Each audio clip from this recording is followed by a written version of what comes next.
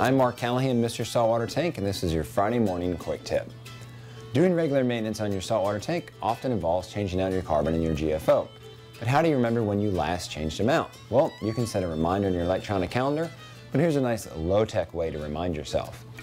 Grab the canister that your cartridge for your GFO and your carbon sits in, then grab yourself a dry erase pen. Simply write the date on the canister when you last changed it out.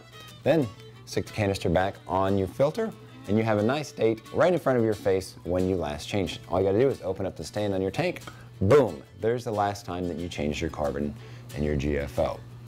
Thanks, Adam, for this idea for the Friday morning quick tip. If you want to write in to have your idea for the quick tip potentially make it on the show, follow the link at the bottom of your screen. I'm Mark Callahan, Mr. Saltwater Tank, and this has been your Friday morning quick tip. Till next time, have a good one, enjoy your tanks, enjoy your weekend, and know your tank personality.